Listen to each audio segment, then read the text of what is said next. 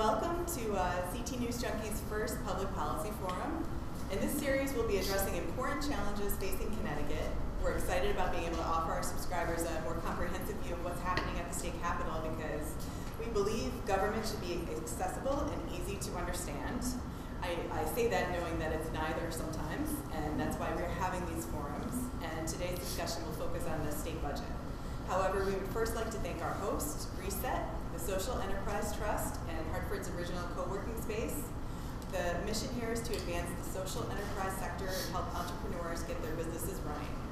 Their strategic goals are to be go-to place for impact entrepreneurs to make Hartford the impact city and to make Connecticut the social enterprise state.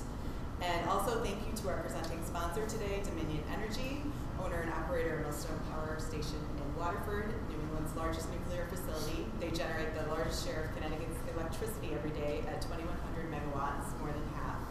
Dominion Energy is one of the nation's largest producers and transporters of energy and employs 21,000 people nationwide with a commitment to hiring at least one military veteran for every five new hires.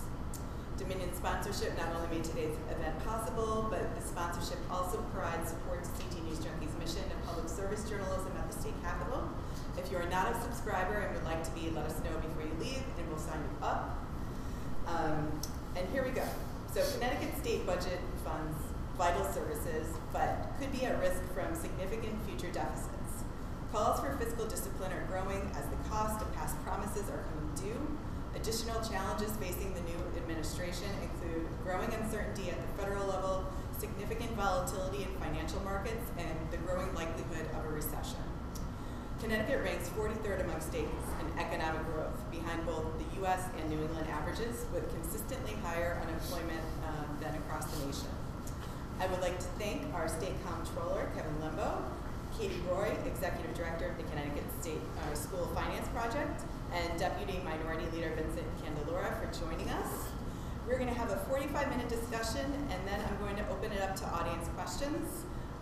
Ellen has no cards and pens, so please write your question down, and we'll be asking those at the end. I also wanted to note that we did ask the new Office of Policy and Management Secretary, Melissa McCall, to participate in the discussion, but she declined, mostly because she's busy putting together her own budget staff and the budget itself. Which is coming due in mid-February.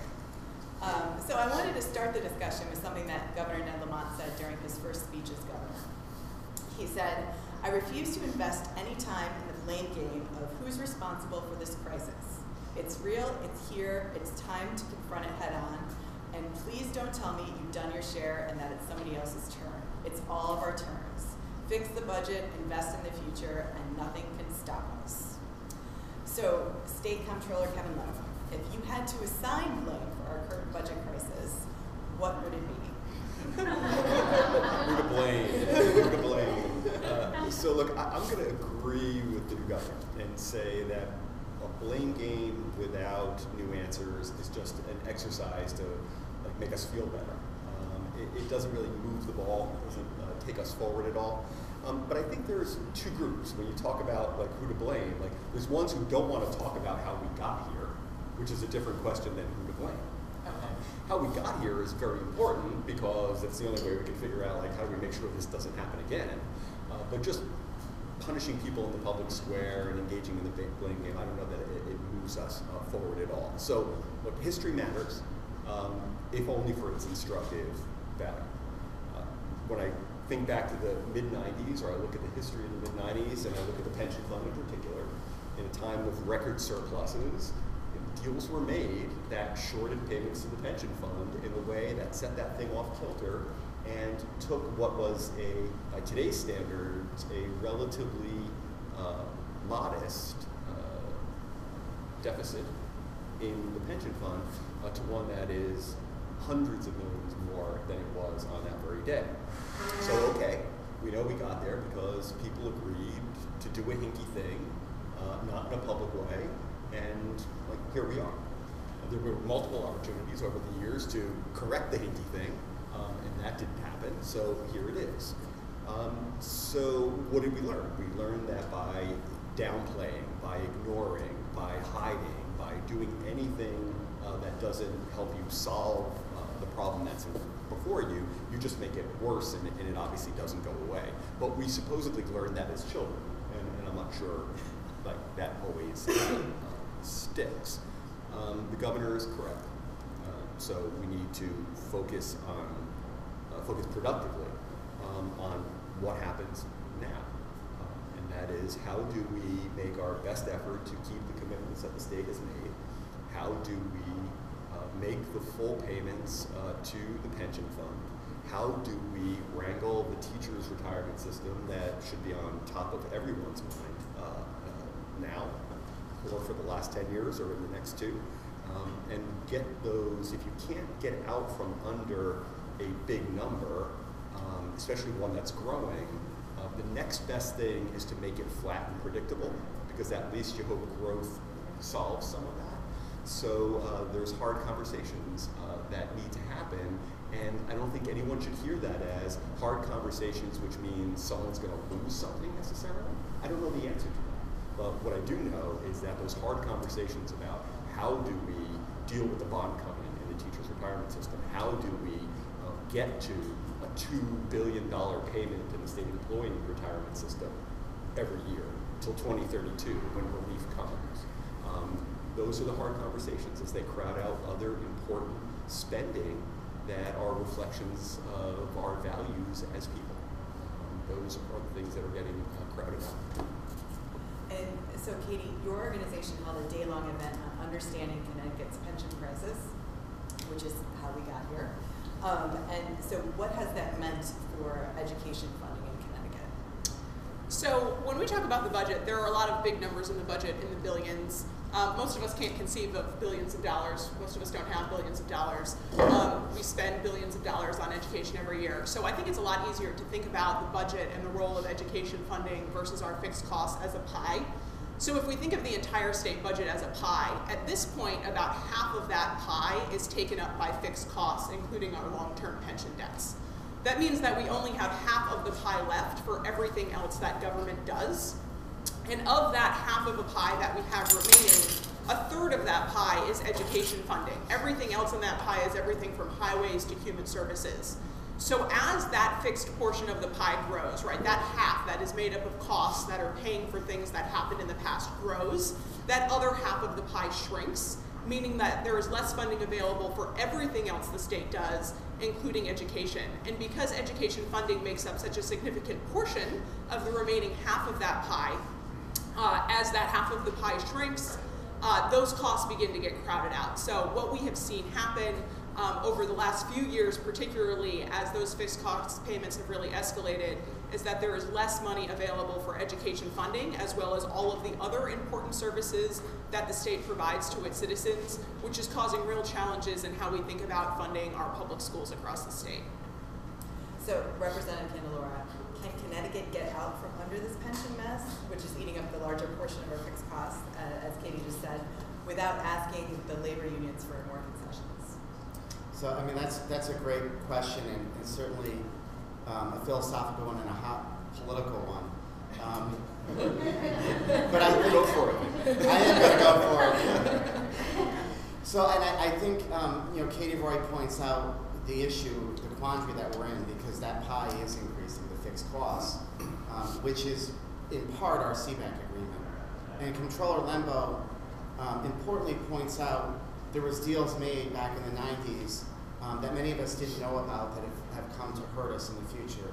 I remember when I first entered the legislature in 2007, and it was soon after when the recession hit in 2008 that legislators started to realize that under the CBAC agreement, leadership in the governor's office was able to contractually reduce the amount of money being paid into the pension funds.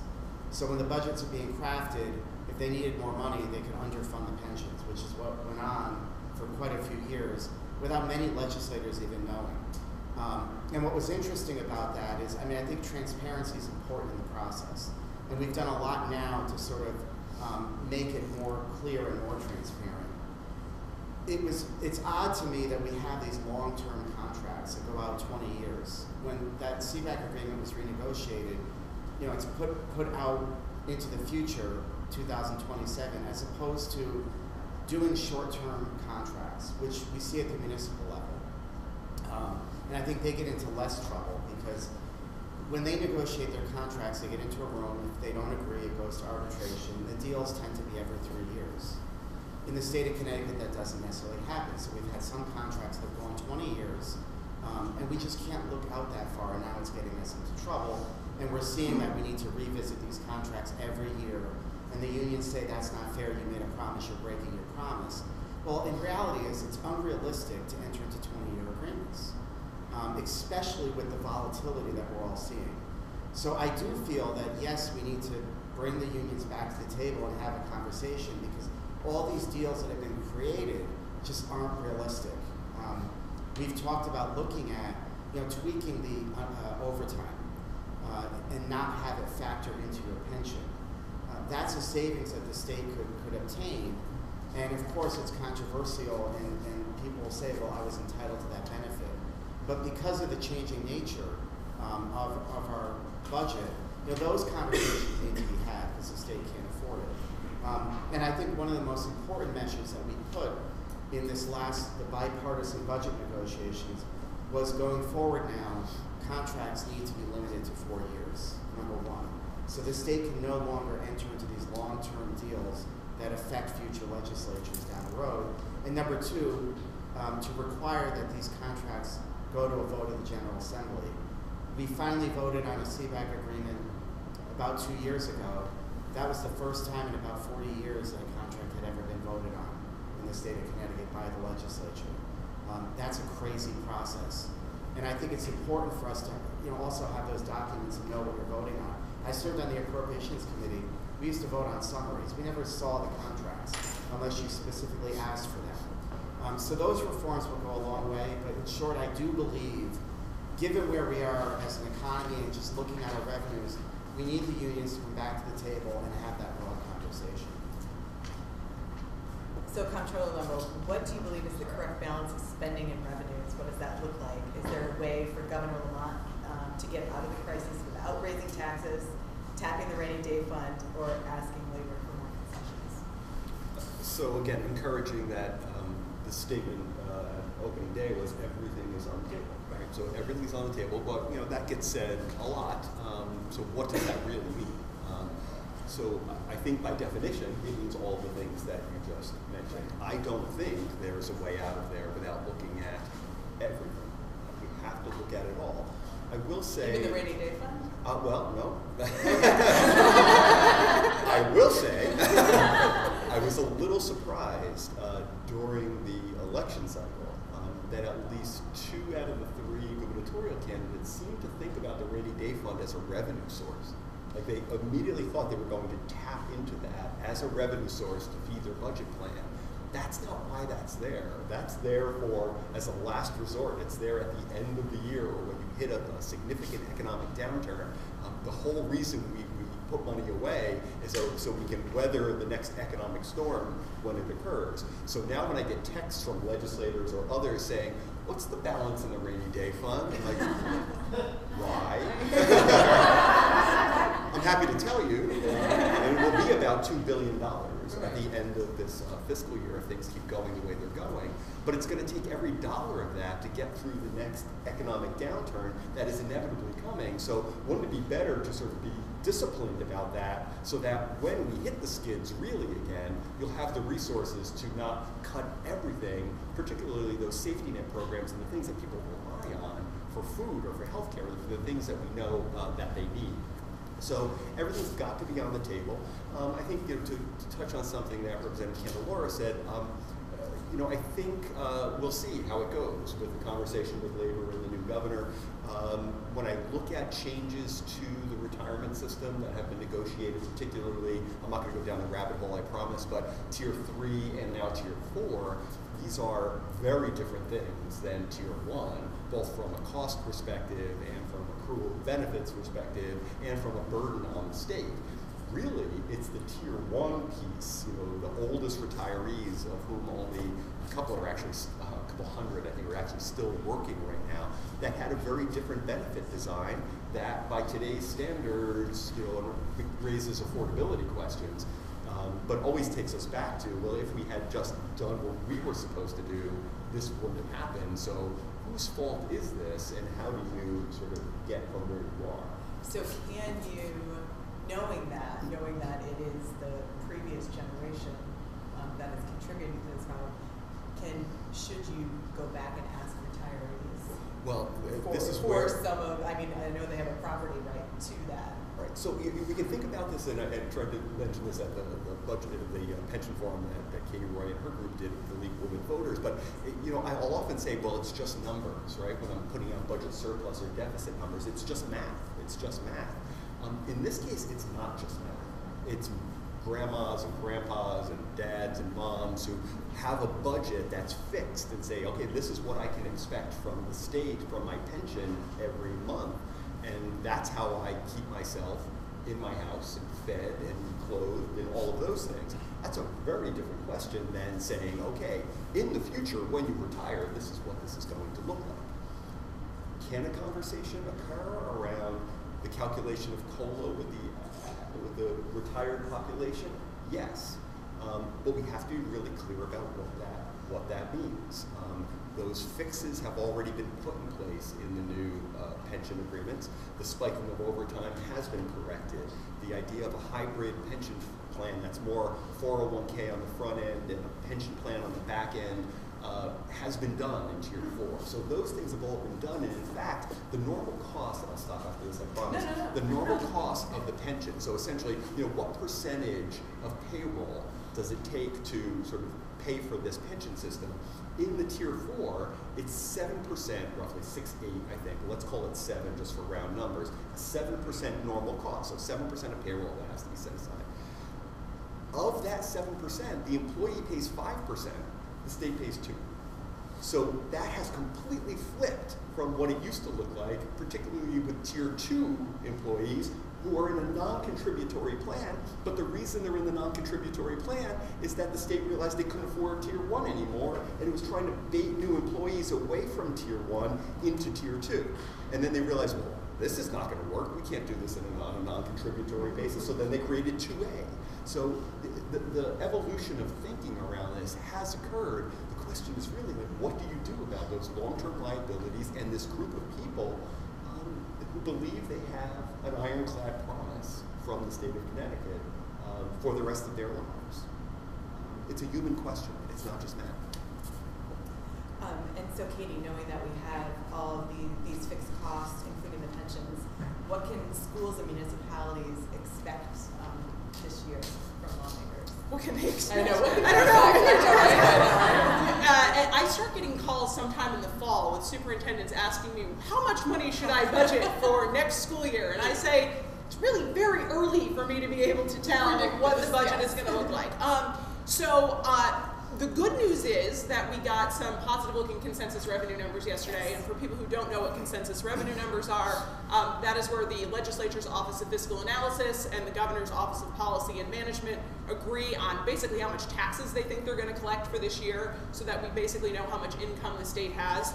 Those numbers looked pretty good. That's always promising. When they look bad, that's always concerning. So I'm optimistic that those numbers are looking good, but we still have a very significant budget deficit even with those better-looking consensus revenue numbers. So we're now looking at about $1.5 billion in the first year of the biennium, still almost $2 billion in the second year of the biennium, and those are very big budget holes to close when we've already discussed the fact that half of the pie is dedicated to those long-term fixed costs that we need to pay. And I think to Comptroller Lembo's point, the way Connecticut got into so much trouble with their pensions is that they didn't save money to pay them.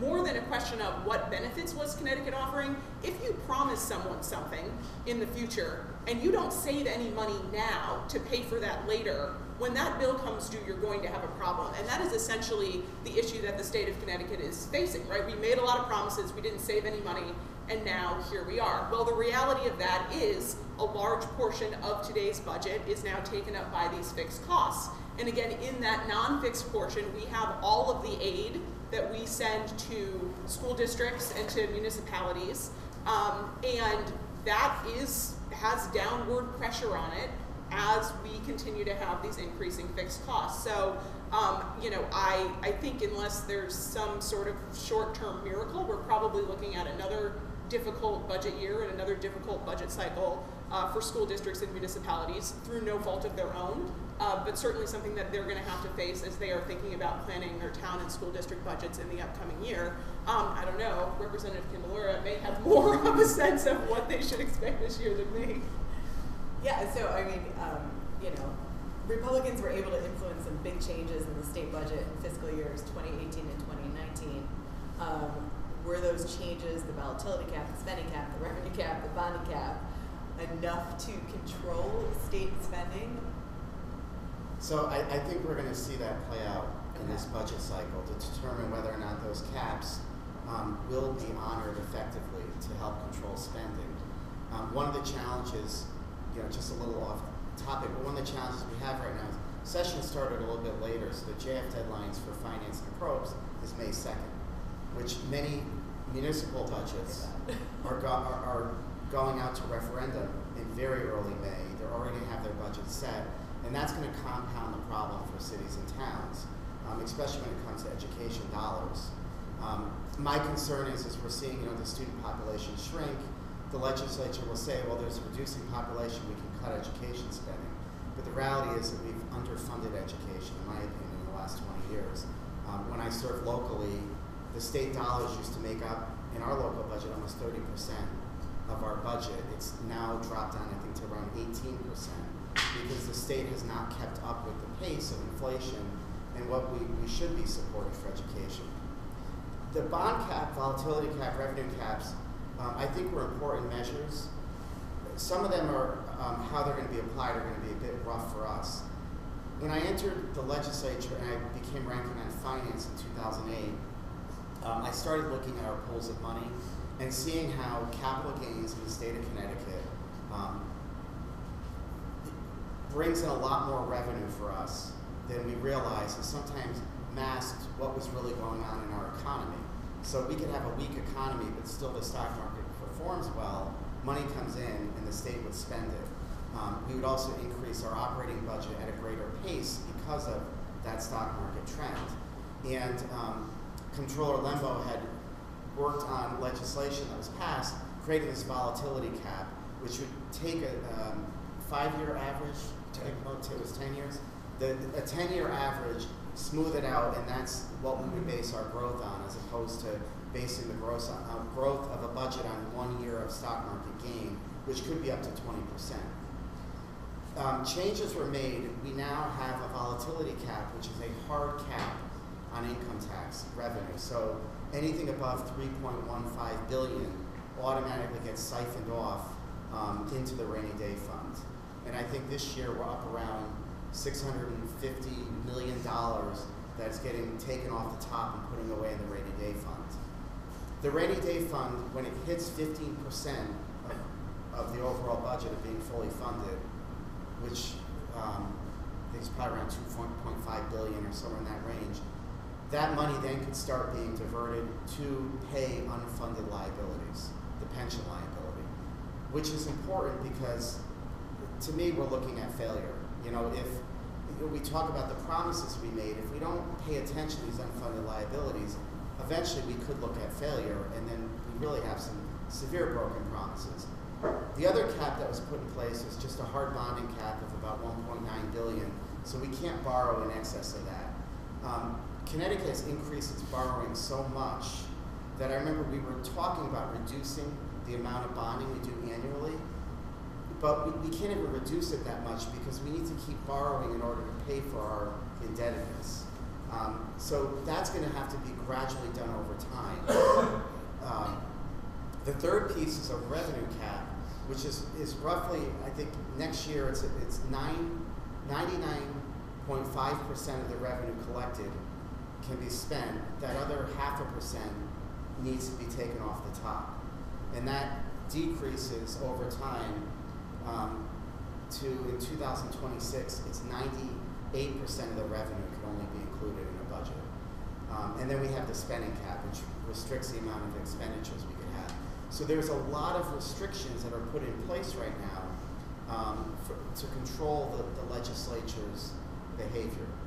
And I think the good thing about it is it is going to make everybody stop and pause, and there needs to be a conscious decision before it's made. So if the rainy day fund, as Comptroller Lembo pointed to, if somebody's going to look at that to rate it for operational expenses, they need to look at what triggers are in place. Oh wait, it didn't hit the 15% yet, you can't touch it. Oh wait, it's supposed to be earmarked for our pension liabilities, you can't touch it. Why is it earmarked for the pension liabilities? Because this is the amount of our unfunded liabilities. So those triggers are important because we're a 2-year legislative body. We need to start paying attention to long term. And so I am hopeful that they will be effective going forward in our budgeting process. So just real quick, so yeah, on the volatility cap, it was a significant change, and I don't know why it actually occurred, and maybe sometime somebody can tell me, but we went from what I'm going to call this very sophisticated rebasing 10-year machine that sort of looked at revenue and rebased it every year so they knew sort of how much was going to be grabbed and put into the rainy day fund. And this whole big machine got pulled out, and they took a hamster in a cage and put it where the engine was, and it's a fixed number. It's just, as the representative points out, it's this fixed number, and yeah, it can get rebased over time, but it's this sort of clunky, old generation way to approach things, and it's going to have real ramifications. And yeah, we're almost at 10%, or we will be at 10% in the rainy day fund, which is great news on that front. But any future changes we make now, either by rating unnecessarily or changing the volatility cap or any of the other caps for that matter, then we're suddenly sending another message back out to the bond community, the rating agencies, and saying, yeah, that thing we said we were going to do to be more responsible, even if it was the wrong thing, now we have to figure out how do we tweak this thing in the spirit of that to not send a horrible message out to the community of people who buy our paper. And help us to keep this whole enterprise moving forward. One of the bits of learning for me, and it was a hard bit of learning because I come from an advocacy background, is I could always say whatever I felt. And I've tried to continue to do that. But then I realized shortly after becoming comptroller that other people beyond you are listening. And sometimes it's the rating agencies that are listening. So as I'm free-forming on what should we be doing, I realize I'm sending out bad messages to somebody who's getting very nervous and trying to decide if they're going to buy our paper or not, our bonds going forward. So I'm trying to be discipline. So, well, all of those caps and budget changes seem to have complicated the budget process. So what has your office done to help inform taxpayers about how their money is being spent? So perhaps I think at the end of the day, I hope if I leave anything, having been in this office, it's not going to be the sort of volatility cap, though I find it very sexy and interesting. Not many people do. And there are other sort of big things we've done around wrangling pensions and some other things that were big work and important work. It's really the transparency thing that I hope is the thing that folks will remember, because in Open Connecticut, it's open checkbook, it's open payroll, it's open pension, it's all of the information that I see every day. As an advocate, I was under this mistaken assumption that once I got into this office, once I got inside government or inside the walls, then all of this great data would be available to me and to others to analyze these things. As a policy wonk and a data nerd, looking at the three of us, we like this stuff.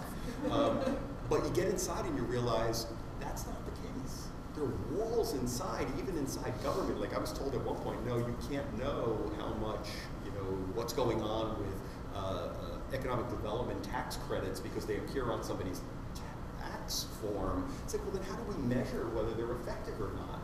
So there's a lot more work to do inside state government to make sure that we have the information. I'm not under any illusions that people are logging on there on a Saturday night with a glass of wine to figure out, what bills did they pay. I'm logging on there on a Saturday night. Most of us are not logging on there on a Saturday night.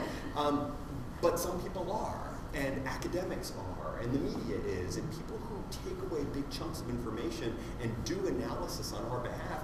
Connecticut government and frankly state governments around the country have gutted their capacity to do this work, because when you're in bad budget situations, unless you're a person who moves a thing from here to there in a process, you're deemed unnecessary. We need more people who are thinking 10 years out, 20 years out for where we're going to be.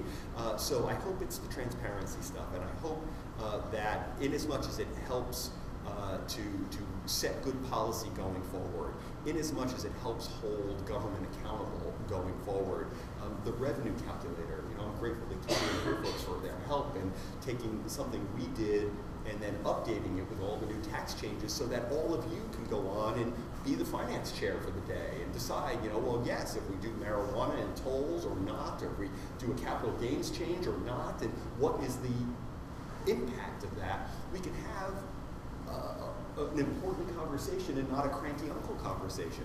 And we've all had the cranky uncle conversation, usually at the dinner table, where somebody's going to, like, oh, this one did that thing, or this one did that thing, or they're holding up one finger and saying, if you just do this one thing, everything will be fine. Tax the rich, cut the pension, whatever it is.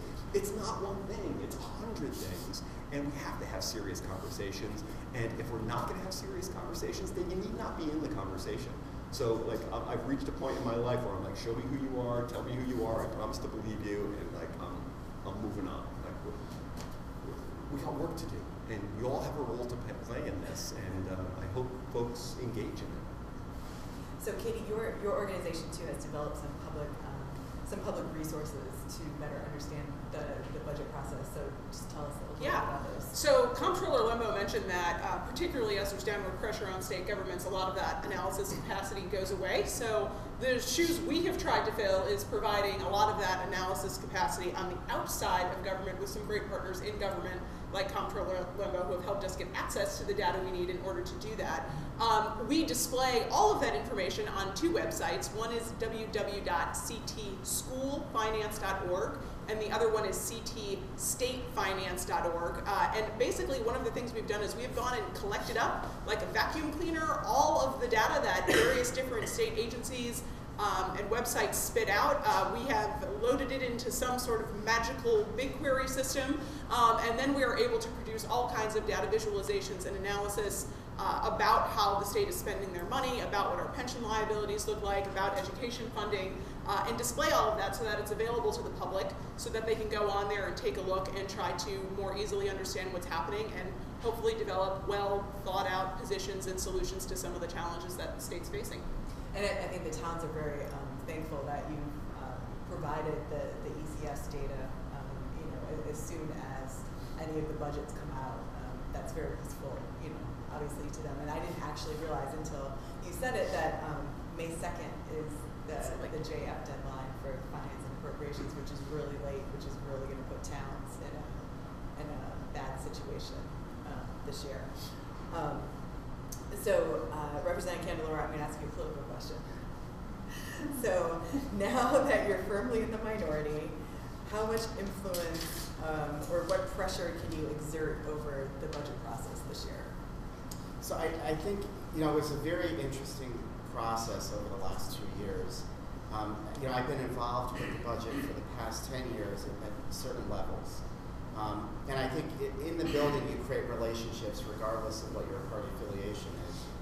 When we talk about transparency, I like numbers, and when I was put onto finance, I was trying to dig down on things, and it was amazing to me that we never had cash flow reports, so that the legislature was never given what's in our checkbooks and how it works. And Connecticut has a very unique system from other states. All the money's thrown into one pot. And I remember it was right toward the end of submitting bills, and I couldn't get the information from the Treasurer's office. And then it dawned on me, I'll put in legislation and require it. And it was working with the other side of the aisle and explaining it. It was Senator Daley at the time, who was chairman of the finance, looked at this and said, this is good information that we really need to have and understand. And we were able to pass that legislation in bipartisan effort. And I think that incrementally changed the way the legislature looked at the budget process, because it wasn't just the numbers on the paper, but it's also what you have in your bank account and those impacts. And as we move forward, the budget process obviously is the most political piece, and it tends to get very partisan. In part, I think, because both parties philosophically have very different views on how spending and taxation should work. But last year, we were faced with the situation of a complete impasse. Democrats still had the majority in the House. They had the governor's office, and they had a tie in the Senate. But effectively, with Governor Wyman's vote, they controlled the Senate as well, but couldn't get the votes together to pass a budget. And it was an opportunity for Republicans to step up and say, we'll offer some votes on the budget. It's one saying all the time, when you're trying to get something in the budget or negotiated, a Democrat will say to you, well, are you going to vote for the budget? If you're not going to put skin in the game, why should you be part of it? And I understand that concept. But the Republicans did step up, and we had a lot of ideas that we wanted to see happen in that budget. The first was we can't increase taxes. And those ground rules were adhered to. And both parties worked together to craft a bipartisan budget. And I think it was a positive thing for the state of Connecticut. Unfortunately, people's memories are short, and they don't realize when we were in that room, towns were, their bond ratings were going down, towns were running out of money for education dollars. It was a real dire situation. If Republicans dug in, you would have saw the apocalypse, and maybe the election outcome would have been different in November, and Democrats would have gotten blamed, similar to the game that we're seeing going on at the federal level. And I have to say, neither side thought that was a good idea, and we stepped up and negotiated the budget. There was recently a Democrat, I won't call him out, but had called me up and had said, I really want to continue working with you on the budget and have it be a bipartisan process, because we put things in that budget that we never would have been able to do with just one party decision making. And I think that was the most important takeaway that I hope people in the building realize. When you have that give and take from two parties that have very different views, there does have to be compromise, but you're also putting yourself out there, and you're going to get support and votes for things that you wouldn't necessarily want to go out and vote for. So votes were taken that politically might not have been the best thing for my district, but on the other hand, there could be a city legislator that was in that room voting for that budget that wasn't all politically good for their district either, but getting in together and taking that vote together sort of gives you cover in the building, and I think we put out our best product. And it's part of why I think we are seeing this revenue that is coming in and going to the rainy day fund. We have the largest rainy day fund that we've ever had in history, and I think that's important to help the rating agencies and put us on the right track. People that see that, I think, hopefully will continue to be able to work together in a bipartisan effort. So I am hopeful that will continue. And Governor Lamont did say that fixing the budget requires a bigger table and an open door, and I'm ready to listen to any good idea, and I will take heed and share credit, and the budget vote will be tough, no doubt. It'll be easy to vote no, but I have the responsibility to get us to yes, and we only get there by working together. So that seems to be a hopeful sign that Republicans will bring in at the table. From budget creation, right? So it's not just like, here it is, ta-da. We always talk about the ta-da moment where a governor, appears and says, ta-da, here's my budget. It's been a secret up to now, but here it is. They seem to be approaching this in a very different way.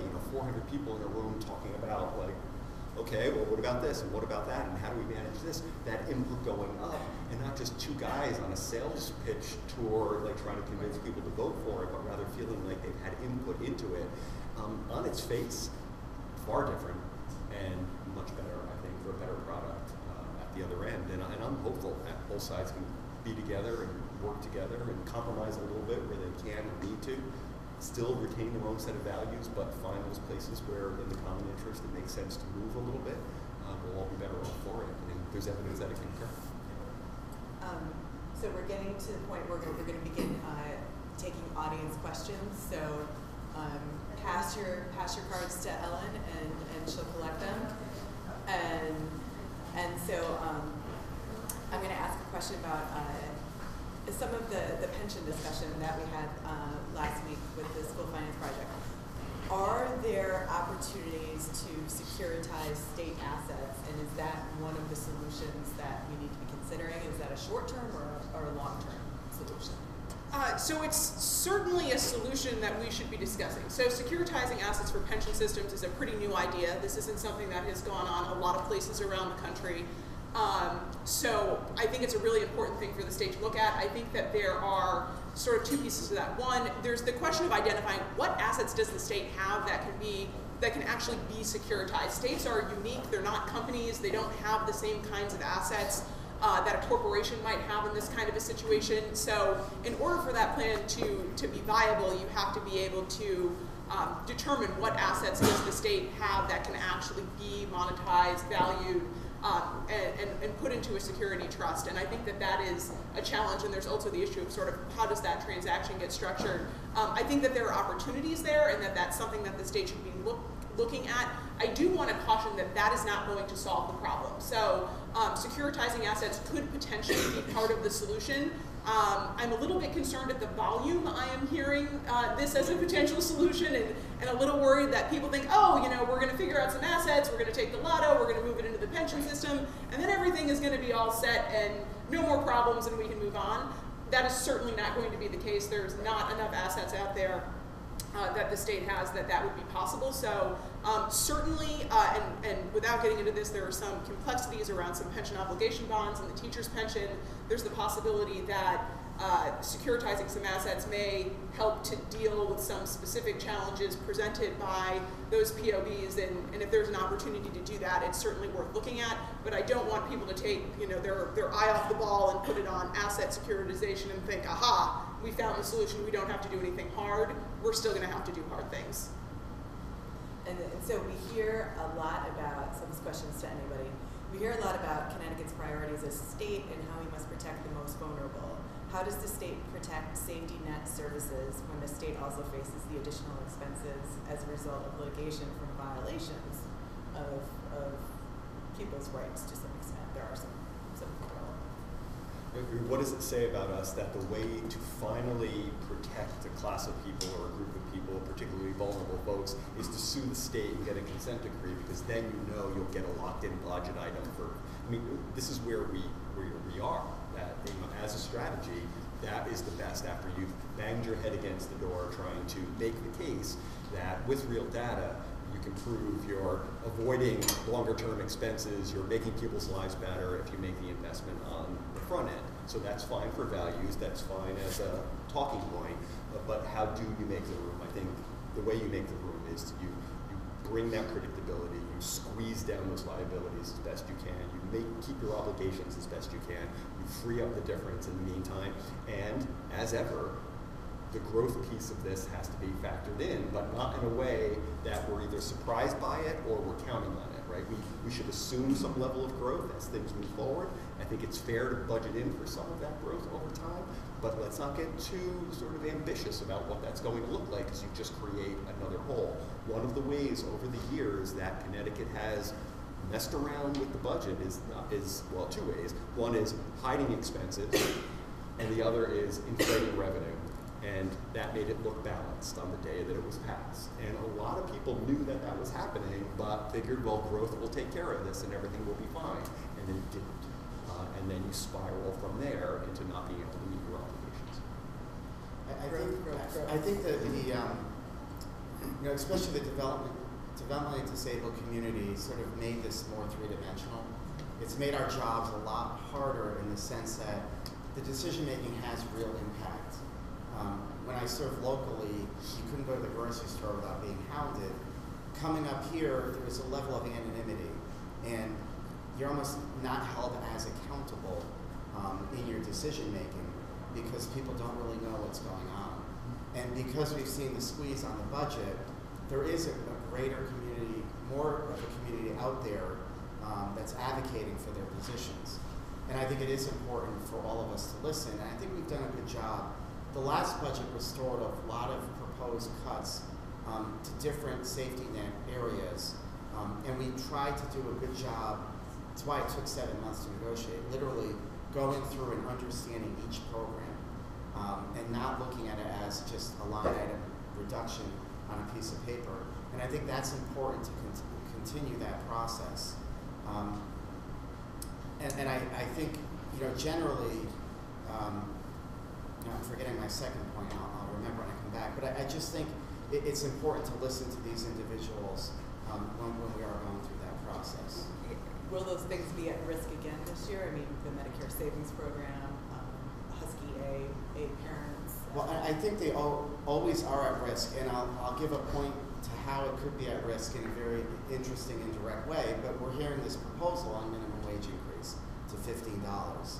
And it's a great soundbite, and everybody wants a $15 minimum wage increase. That's going to impact everybody's Husky benefits or their Medicaid benefits, because it bumps them up over the income qualifications.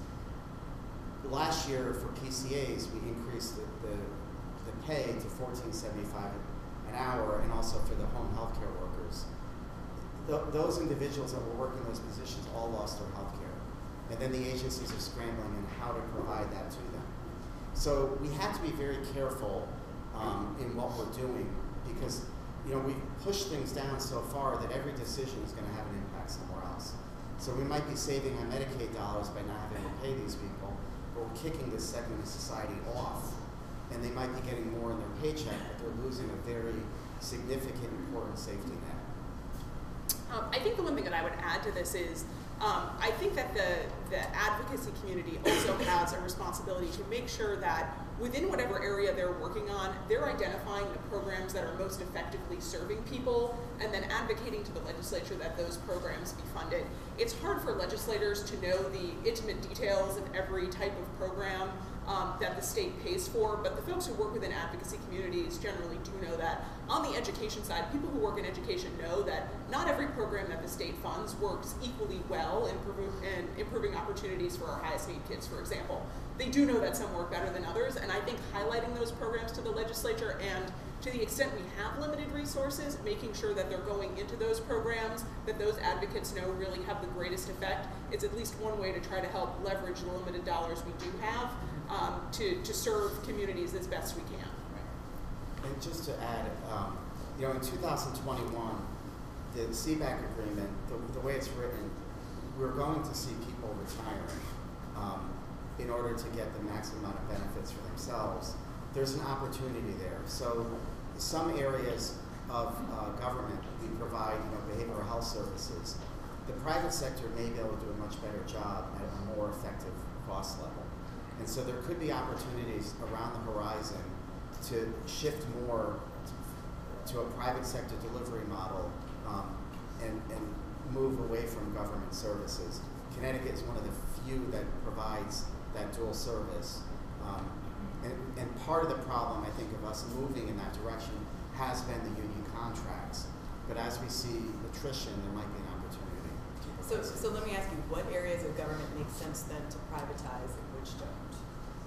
Well, I think, as I just pointed out, that the one area of behavioral health, BH Care in my service area does a phenomenal job on much less resources than the state provides. That's an area that I think that the state could get out of. The other area that was talked about is even just contracting. There's certain, through our, this is a smaller thing, but I think we need to look at every penny. But when you're applying for a construction project, there's certain permits that you need to obtain. You have private engineers that are signing off on your applications. It's then given to the state for review.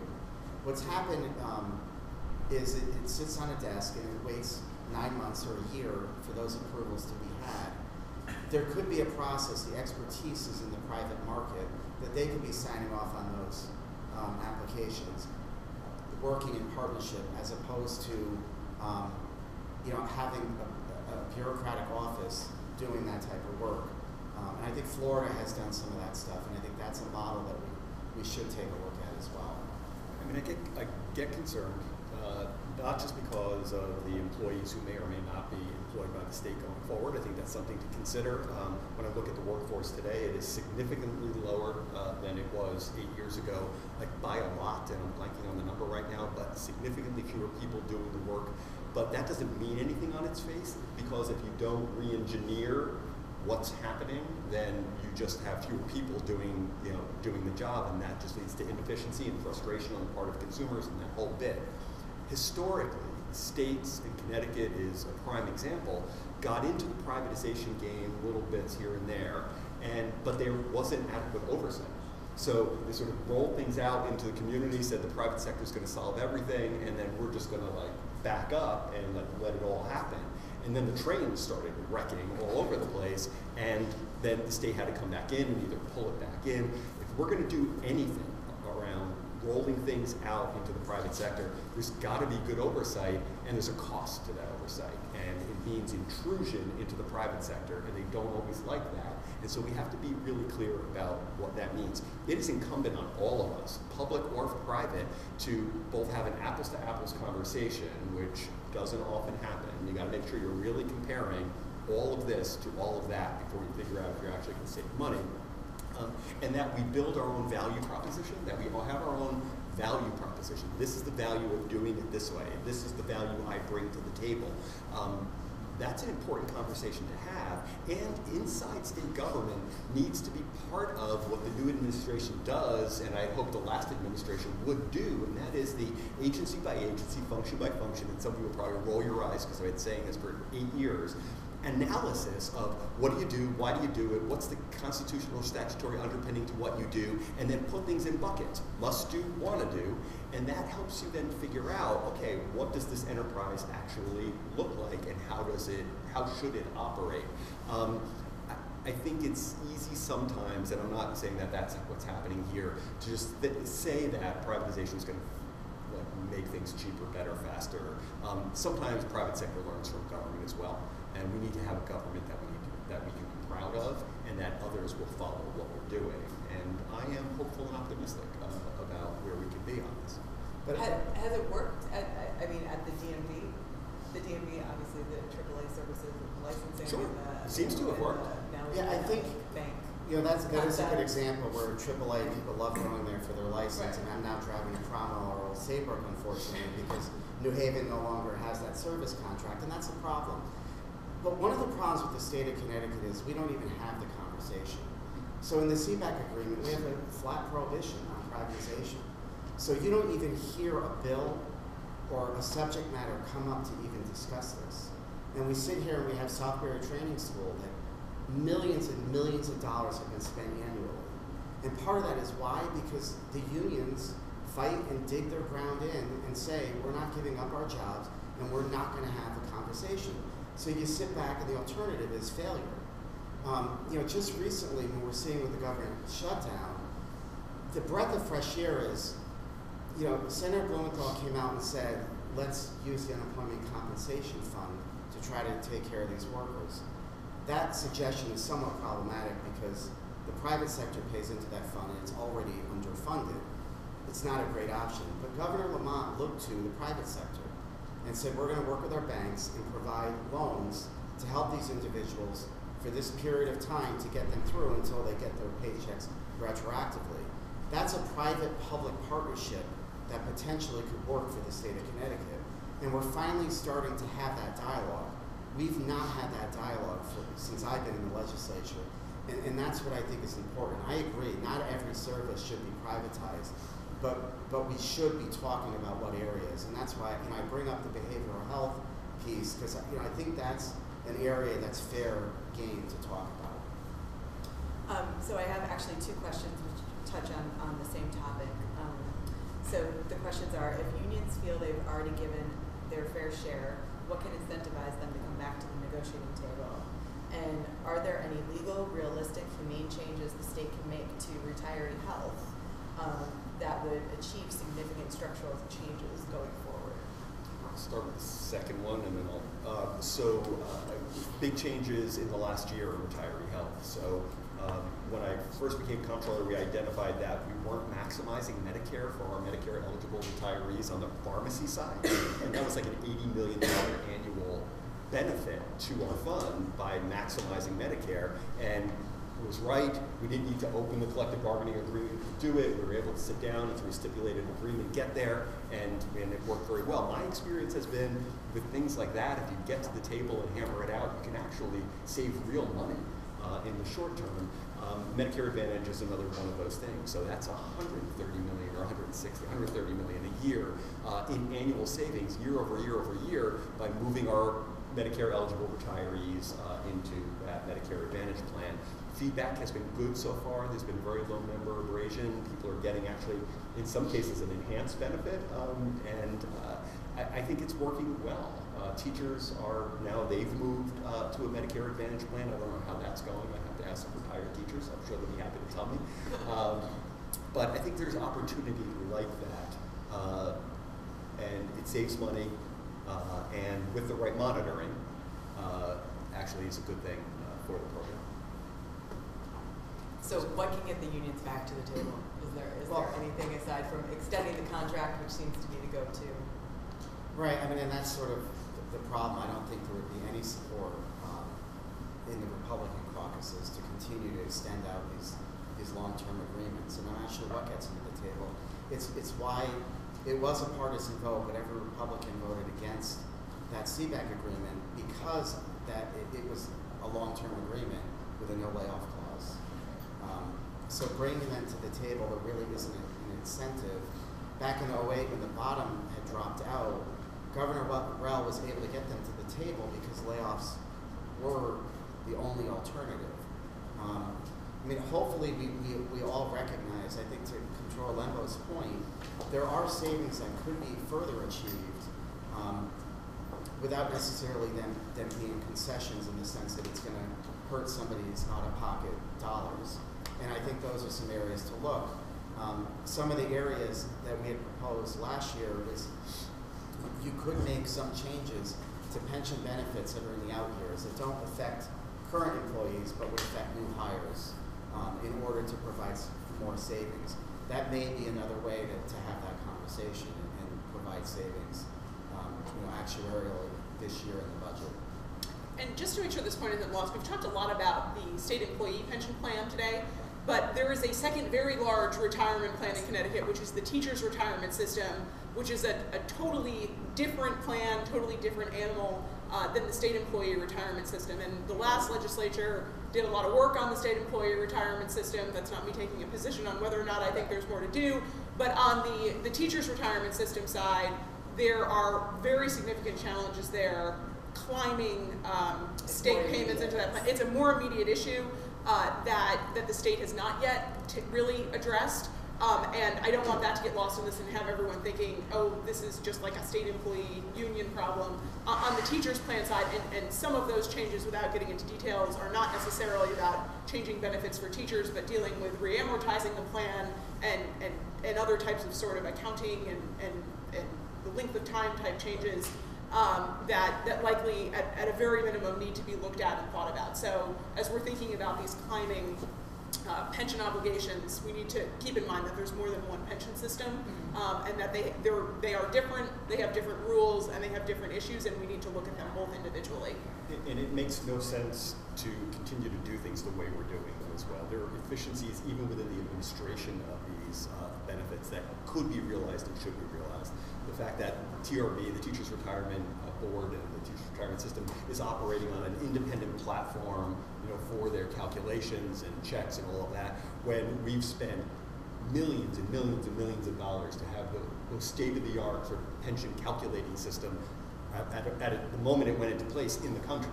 So, like, why is that sitting out there doing an independent thing when we've got this and we can take advantage of that? Why are we buying healthcare still in different ways? Like, they're off doing their own sort of RFPs. We're bigger, and frankly, we've got more tools. Why are we not, I'm not saying take over their purchasing, but forcing a collaboration on purchasing of healthcare and best practice and all of that between these two, and then include workers' comp as well. I mean, they're off there buying healthcare as well, and the EAP for state employees is doing their thing sort of independently as well. None of that makes sense. There are things in efficiency that we can bring together, and it's not the job jar. It's real savings and better product at the end of the day. So this is interesting, and I'd actually forgotten about this, but former OPM Secretary Ben Barnes said that in December that there were two major obstacles to Connecticut's fiscal stability, and one of those is municipalities. He said that legislators need to look at the state as a whole, not just their town, that we're spending money on communities that have enough.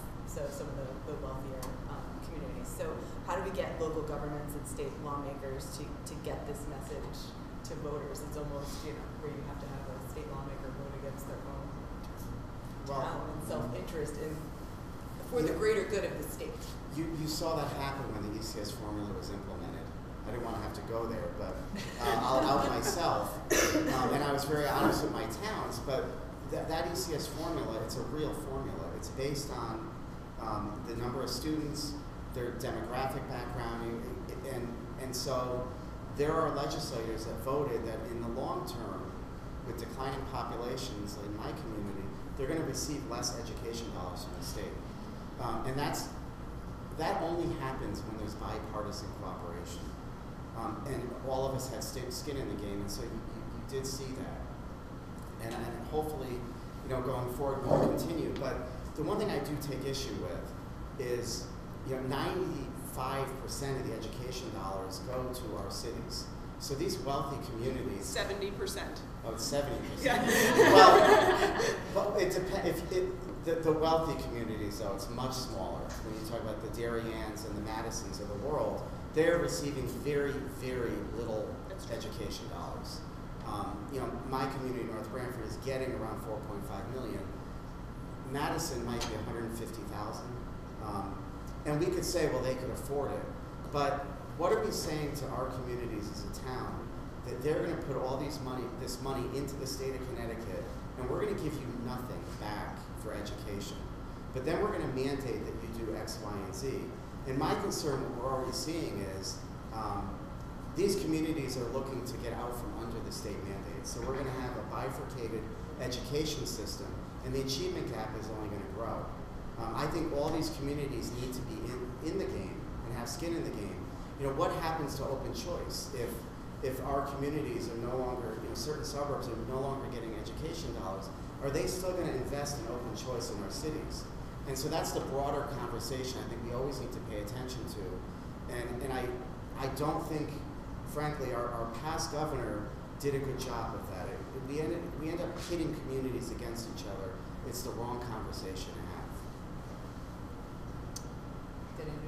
Yeah, so to talk about education funding for a minute. So it is really challenging in Connecticut when we talk about education funding to have this broader conversation, right? It tends to quickly degrade to a sort of town-by-town conversation.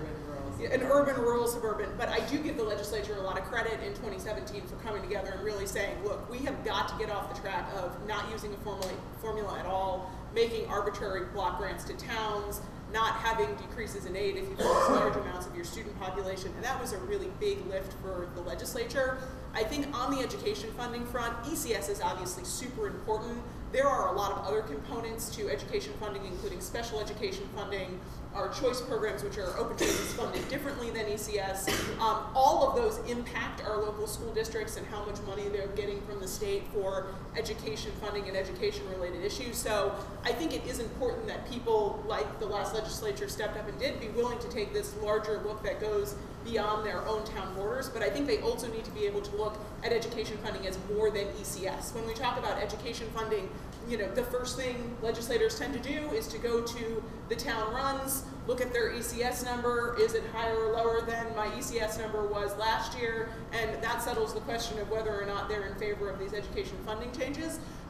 Education funding is more complicated than that. There are more pieces to this system. There are other things that are going on that are really important, and we need to move beyond just this question of how much is my ECS funding, is it more or less than last year? That's the end of my education funding conversation, to a broader conversation that encompasses more of these pieces of education funding and what impacts are on programs like Open Choice and how do we incentivize school integration through education funding, and that won't happen until we break out of this box. I think we have to be sensitive to the getting raised at the idea that, like, so what am I paying in versus what am I getting? And I get particularly tweaked around this when I think about it at the federal level. You probably saw last week the sort of the numbers came out about what Connecticut gets back in federal versus others. And I don't mind that because we're a republic, right? We're supposed to all be supporting one another. Where I get a little tweaked is when they, the donor states, start telling us, the debtor states start telling the donor states like how to behave. like that, I get a little sort of tweaked about that. But then when I pull that thinking to the state level, it's the same kind of thing, right? There are communities that are paying a whole bunch into the state and aren't getting back. And at what point can we sort of examine what the balance is between, well, yes, we're all in this and we pay according to our ability to pay, and we should be getting sort of something that meets our community needs somewhere, and also a competing argument, and that is sort of the Guilford Covenant argument, right? The idea that these people on a boat before they settled in Connecticut were bobbing around on Long Island Sound before they came ashore, and they wrote a covenant. And the covenant said, we're going to land here together, we're going to stay here together, we're going to pay according to our ability to pay, and we're going to support one another in our need. Like, how do we balance all of that? We have to have a conversation about what that looks like. Sorry. No, that's a great, actually, It's that's not a great math. place to end. It's not math. That's a great place to end, though. So I want to thank everybody for participating. We also want to thank Reset for hosting us. This is where businesses that will help grow Connecticut's economy are born. The forum was streamed live to our Facebook page, and we also have the lovely folks from CTN here. Our next forum will be on healthcare cost, quality, and access challenges in Connecticut. And that forum will be Wednesday, February 20th at 10 a.m. It will also be in this space here at Reset. And future forums and planning stages are expected to cover transportation, education, seeding the right startups, and the opioid epidemic. So thank you everybody so much.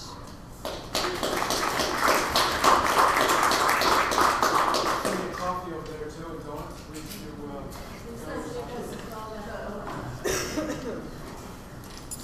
We made it through with that. We did. Hey guys, you shouldn't use the word transparency, Dominion